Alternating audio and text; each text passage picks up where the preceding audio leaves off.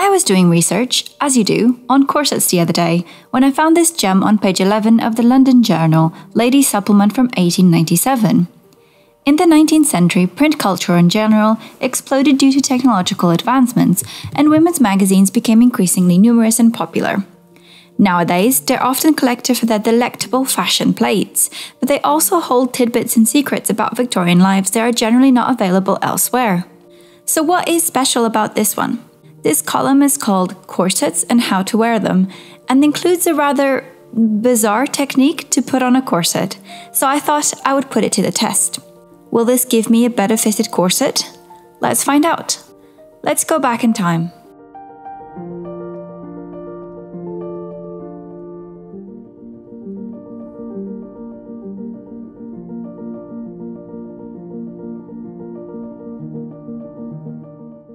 The first instruction reads, wear nothing under the corset but a silk or lisle thread knitted vest.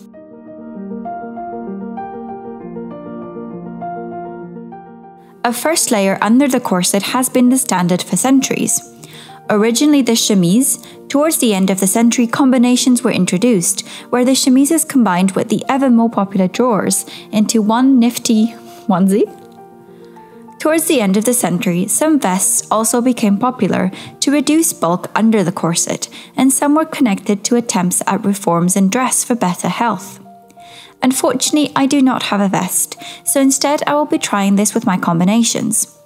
It instructs me to put drawers over the vest, keeping the bulk and the yoke beneath the waist. Again, to put all the bulk away from the waistline. It says nothing else belongs under corsets. The next instruction is a little curious. It reads, with a pair of long silk laces, lace in the usual way, but with the draw holes a little lower than the belt line. I have read consistently that silk laces are recommended by the Victorians, but for now these cotton laces will have to do.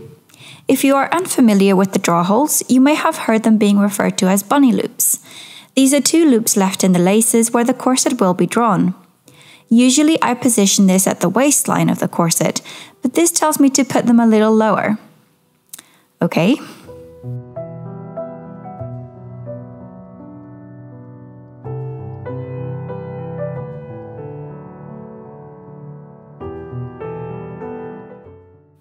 It says to leave the lacing as undone or loose as possible, and then take a rough Turkish towel, double, and hold one end by the chin, pressed against the breast so that the towel hangs doubled over the front of the body, almost to the knees. Hook the corsets loosely around the body with the towel inside. Now, I may have misinterpreted this, but I read this as being instructed to put on a corset with a towel inside. Let's see. A Turkish towel, as far as I could identify in what it could have meant to the Victorians, is a large piece of fabric, usually made of cotton or linen. It was improved in the 17th century by Ottoman weavers, who introduced an extra warp loop in the twill weave, creating the pile in the fabric. I imagine then that this is not much different from modern towels other than its large size. My modern towel, sadly, will have to do. Well, here we are. This is a flattering look, isn't it? The next instruction is to start to slowly draw in the laces from the bottom up. Then to stop, bend forward and pull the bottom of the corset with one hand. At the same time, pull the towel slowly up with the other for a space of a few inches. Then draw a little tighter the bottom of the lacing. I may be more skeptical now than I was at the beginning. I am meant to bend forward and drop the towel while pulling down the corset. It says work the hips into place by twisting to right and left. Eventually, when the towel is drawn out, pull the laces taut. Tie firmly either at back or crossed and drawn at the front and tied under one edge of the busk. I will tie at the back as usual. Some corsets also had hooks where you could hook your laces and keep the bulk out of the waist. Now the next instruction is something that goes against one of the essential points I've learned about wearing corsets. I have always heard that the back of the corset should have an even gap.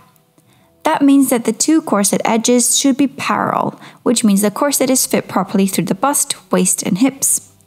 Our lady here though says, The back opening must present a slender V shape, meeting at the bottom. This indicates that the bust should be a little looser and the hips a little tighter.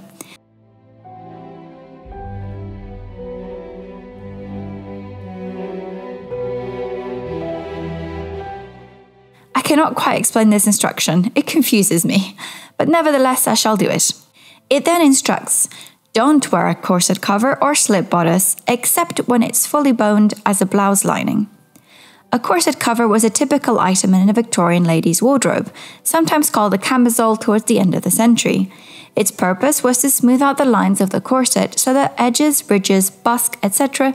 was not visible under tight-fitting bodices. The bone bodice was another structural garment which became popular due to its provision in the bust. The next few instructions are to do with the fit of the overclothes. It is incredibly clear that the point of these instructions is to keep the waist clear of bulk, since that is the emphasis point of the silhouette. It says, the upper skirt should not have a band, but be flatly fitted to the hips. A small hook on the busk prevents the skirts from riding up in the front. My 1890s skirt unfortunately does have a waistband, but I was already wary of bulk when I made it, so I made it a narrow 1 inch and I did not interface or line it to keep it as flat as possible. This will have to do, but this is something I'll keep in mind for future makes. You might also notice that my corset does not presently have a hook at the front to keep the skirts in place. But this is something I've noticed on extant corsets. I will baste one on for the moment, and if I like it or feel it is useful, I'll sew it onto my corset.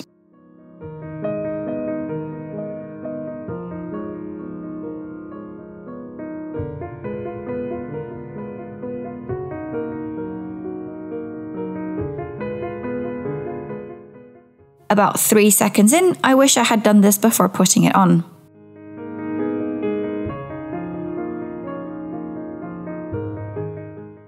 The instructions take a slight step back and say, except for slender figures, so not me, the underskirt basted to the lower edge of corsets is advisable.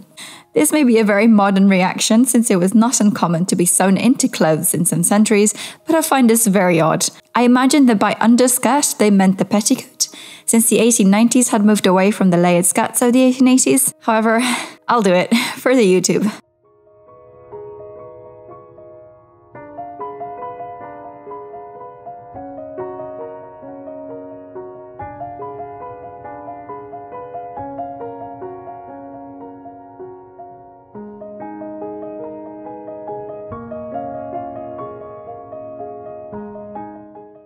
This was incredibly awkward to do.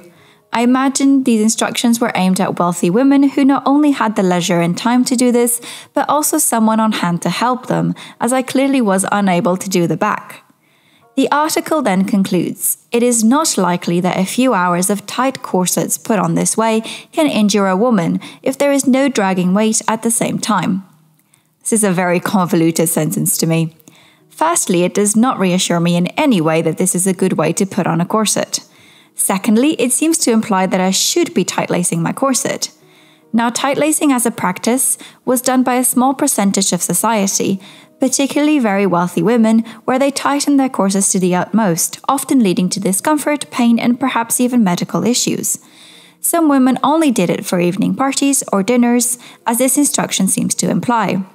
However, here I have followed all of the instructions above without tight lacing. I am perfectly comfortable in my corset. It then releases an utmost surprise at the very end of the article. For ordinary housewear, no corsets of any kind should be worn. The body requires to breathe from the pores of the skin. I'm even more confused now. From the 1840s onwards, the great corset question was thoroughly discussed, written about, and opinionated on. The corset question was essentially to corset or not to corset.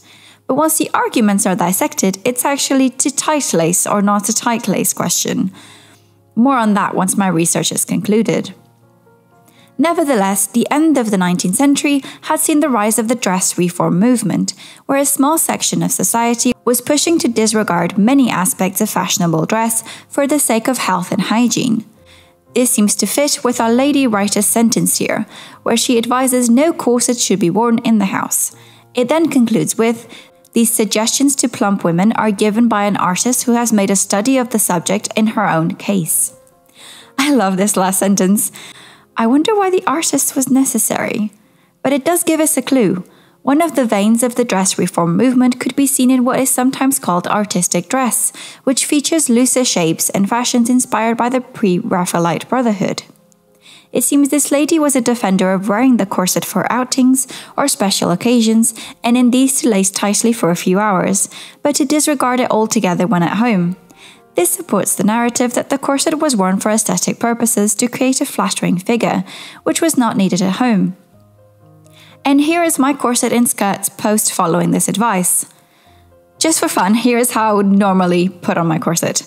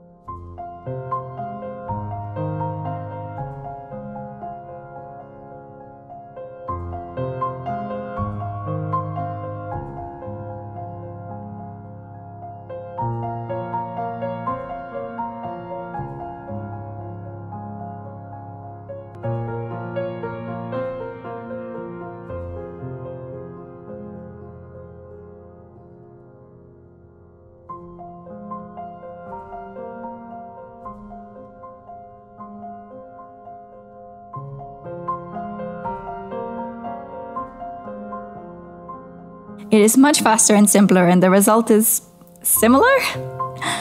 Perhaps this lady's opinion was not an overarching Victorian secret, but instead a personal preference. I think I will stick to mine.